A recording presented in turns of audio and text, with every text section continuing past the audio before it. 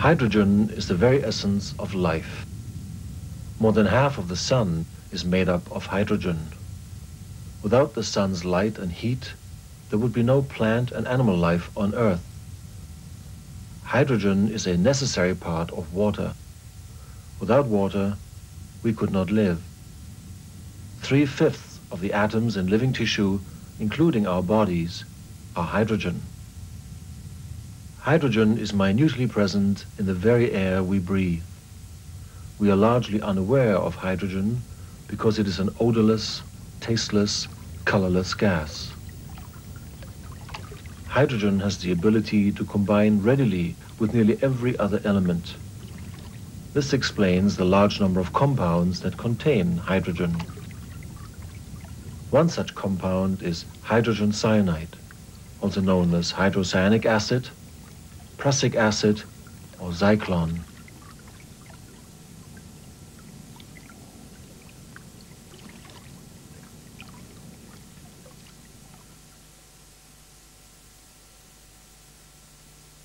ZYKLON is the commercial product name Degesch, used from the 1920s for its hydrogen cyanide disinfectant. Degesch is short for the Deutsche Gesellschaft für Schädlingsbekämpfung, or in English, the German Vermin Combating Corporation. IG Farben controlled Degesch. IG Farben was Europe's largest private corporation between 1925 and 1945. ZYKLON takes its name from the German word for cyclone. Blausäure is German for cyanide, literally blue acid.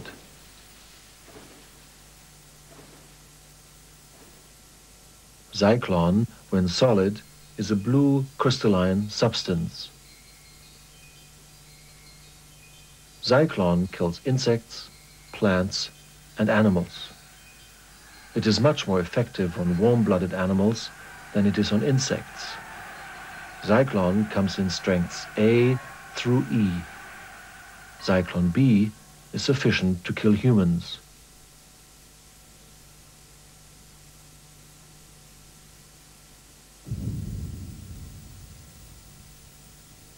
My experience growing up was that we didn't talk about your memories or what you had gone through.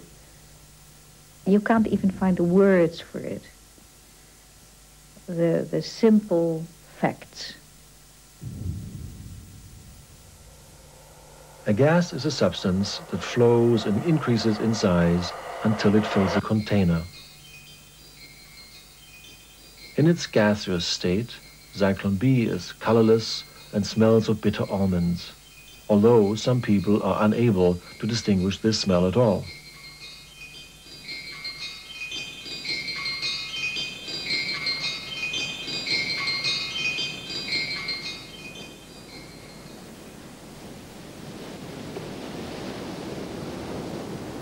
There was often a southwest wind in Holland on the beaches. It was on Sunday mornings in the summer, not before the end of June, July, that the sea was warm enough to swim in, and we lived not far from the sea. And at the beach, my parents always went to the same place.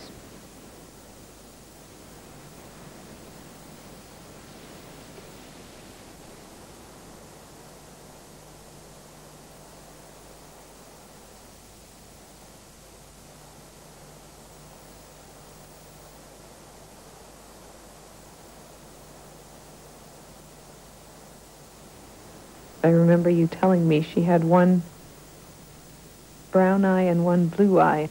Certainly, it was very distinct. Definitely one brown and one blue. I think it might even have been on her passport. I don't know.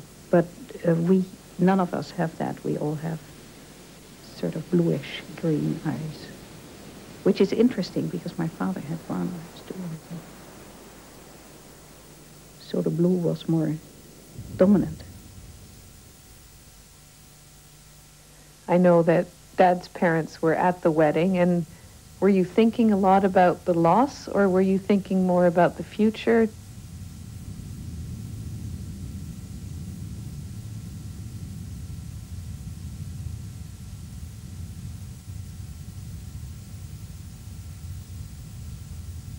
In Mein Kampf, Hitler writes, "Anyone who wants to cure this era, which is inwardly sick and rotten, must first of all summon up the courage to make clear the cause of the disease."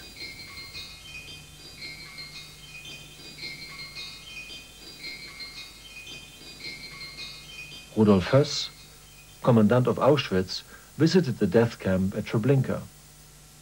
Treblinka used carbon monoxide as an extermination weapon. Rudolf Höss saw that carbon monoxide was much too slow. When Himmler gave me the order, personally, in the summer of 1941, to prepare a place for mass killings, I could never have imagined the scale or what the consequences would be.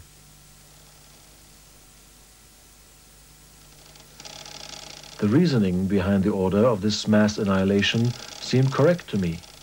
I wasted no thoughts about it.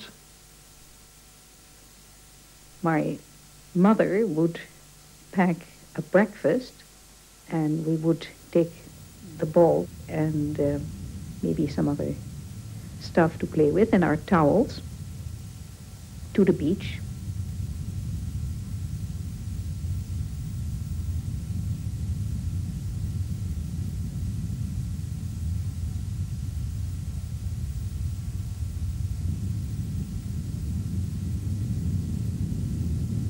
In the summer of 1941, in the Netherlands, the Nazis declared beaches, swimming pools, and parks out of bounds for Jews. We were just biding the time, playing with that ball. The first small transports were shot by firing squad. We needed a more efficient method. We tried a gas called Zyklon B, prussic acid. Zyklon B was used to disinfect prisoners and to exterminate lice and vermin. There was always a supply on hand.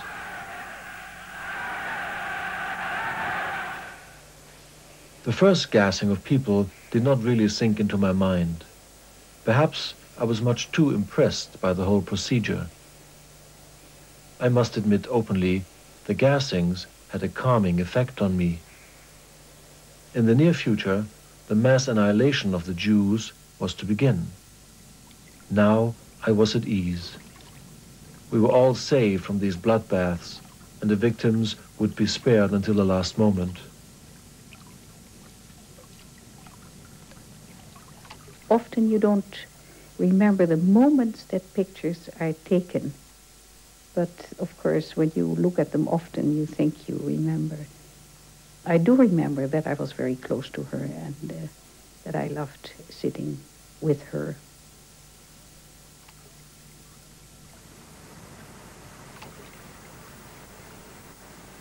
A room with dummy showers was supposed to trick people. An SS doctor supervised the medical technicians who carefully poured the Zyklon B pellets into the gas chamber.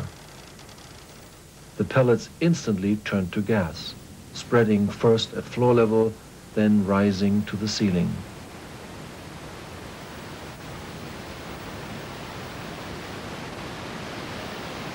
A characteristic of Zyklon B is the great ease with which it penetrates the mucous membrane of the mouth, nose, esophagus, stomach, and lungs, and enters the bloodstream. When it is working, it does so with dramatic suddenness, through the paralysis of the respiratory center of the brain. Initial symptoms are headache, dizziness, and nausea. The body struggles to save the heart and brain.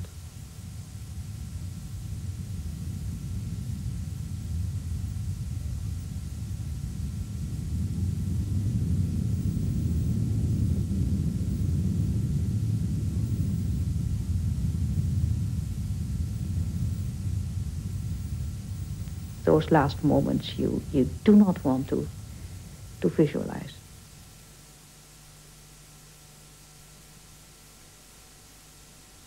Within 15 minutes, sometimes as few as 5, everyone in the gas chamber is dead. A fan is switched on immediately after each gassing to disperse the gas and to speed up the clearing of the room. After a few minutes, the door can be unbolted. My parents probably died in October 44 in Auschwitz. This is the first time that we've discussed things like this. And I don't know why I was so drawn to that particular side of things. That's all right, because that's your way of looking at it. Everybody has their own way of going back to what really happened.